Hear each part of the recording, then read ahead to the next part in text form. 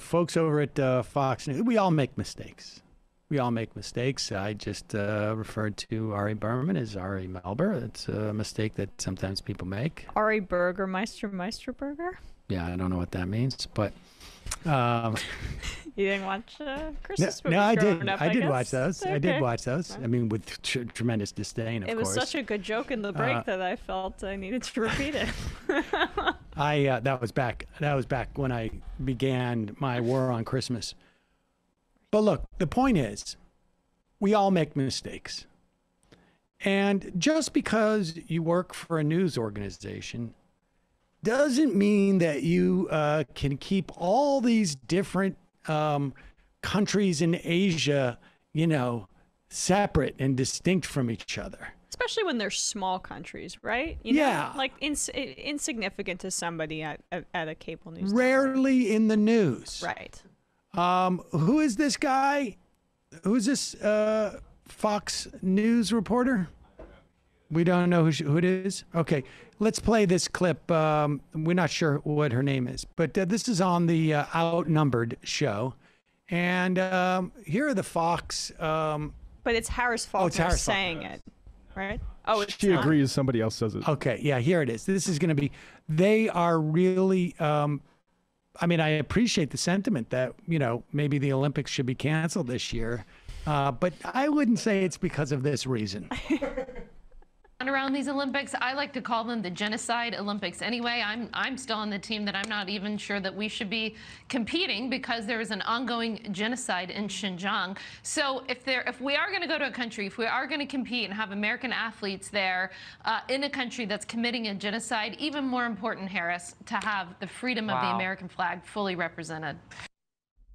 Wow. Wow. We got to play that again because there's a couple of things that you should be aware of. That Japan is not China. That's the first thing that you need to know. The Olympics are in Japan.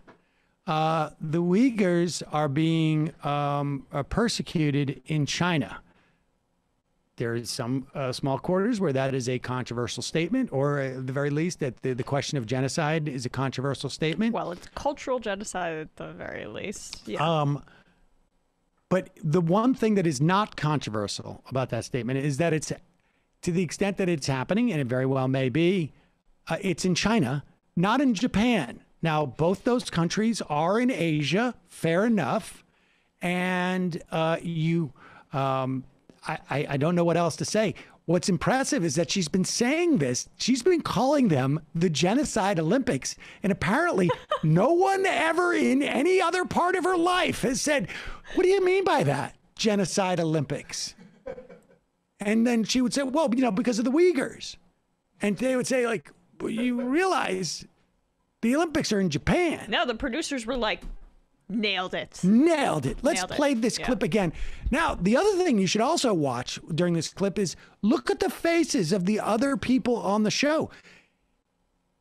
They either can you imagine what the internal monologue is down there? They're not even blinking an eye at this. It's just like, oh yeah, she's talking about the Genocide Olympics. Whatever. Let's go.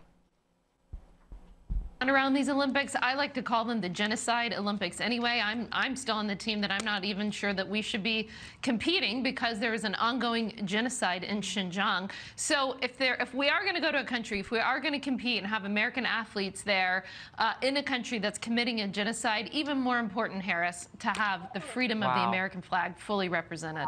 That's impressive. Oh, the freedom of the American flag. It's weird. We should never do Olympics in countries that have committed genocide. So in LA, because of our genocide of the Native Americans, I'm sure that Fox News pundit is all on board for our getting rid of that. I am just like, where's Xinjiang? It's like, I'm trying to figure out how it is that she knows the city. And this is not just a misspeaking. This is not, like, oh, I'm sorry, I got your name wrong. I confused it with the other Ari. She's incorporated this into an argument. Yeah. She's really thought about this. She's like bringing up data that, like, I'm on the team. Like, who else is on that team that's been calling this the Genocide Olympics? Because I haven't heard from them. That's what I've been calling it. Oh, no, but she's been cooking it up, right? She's like, she wants to have her own kind of war on Christmas moment or critical race theory thing where I'm going to move up on this Fox News ladder. I have got some angle here. YouTube clips. But not for that reason. Damn it. That is really, really unbelievable. Look, I'm all for, also just to address China, like I'm all for people having a more expansive definition of genocide and like a greater appreciation of what cultural genocide looks like. I think when those same people are doing all they can to obfuscate what's going on in Canada with regards to residential schools right now, they should maybe not be the speakers of what cultural genocide is. Oh, no, I'm sure, though, she waited on that. And they are apparently mad about the flag redesigned. The U.S. Olympic Committee is redesigning their flag, and so that is what brought. She's like, oh well, we're doing. What am I going to do for my angle on the? I'm upset about the Olympic flag. Oh, I know. Accuse Japan of genocide. And I mean, oh, well, we got this here. U.S. Olympic and Paralympic Committee, they're considering redesigning the American flag. They say that they're in the early stages. They're brainstorming different flags just to make everyone feel included and, you know, make everyone feel happy. So the one on the left is what they use right now, and it only has 13 stars because they said about 10 or 15 years ago when they redesigned it, too hard to have all 50 on a little emblem the size of a cookie. So, but that particular version is an official U.S. flag. So the one on screen right is what they're thinking about doing, where you've got 5 stars and you've got, what, 3, 4 stripes. Red stripes. They're saying the 5 stars represent things like inclusion. No. This is dumb. As a matter of fact, why isn't the original flag on there? And it's a load of BS that they continue to say that it can't fit on a cookie. We went and looked at the helmets in our executive producer's office, and they all have the original flag on there with 50 states on there. Why isn't that the flag that is being included on there? This is another attempt, and I get it. People have the freedom to speak what they want to speak, but at least you would think the country would advocate for our original flag. Well, see if this makes sense to you, because this is a statement from the Olympic Committee to Fox News. They say, it is common practice in creative development. Stop. Can we, this is for babies. This is just honestly like, but here's the amazing thing. We've just done some research, and have we double checked this? Because I certainly don't want to misstate something in a segment that is mocking mercilessly how Fox misstated this. But apparently, the commentator who claimed that she calls this the Genocide Olympics is Morgan Ortagus.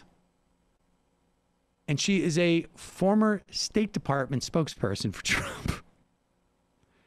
Now, I say that like in that way because the State Department, best people. Oh, they're not responsible for knowing the difference between Japan and China. Whatever. It's like we said at the top of the show: accuracy over precision. Okay? The bottom line is she's an expert on the Atlantic Council. I don't even want to give her this. Well, to be fair, she's an expert on the Atlantic Council, not the Pacific Council. Yeah. So I don't even want to give her the, but the Winter Olympics is happening in China, right? I don't know. Next year? I don't know. Maybe she just got summer and winter. It's less fun, but maybe she just, she got too excited about her 2022 talking point and it. Unbelievable. Wow, that is impressive. Folks, there's more of what you've just saw where that came from. That's if you hit the subscribe and like button. Thank you. Really, thank you.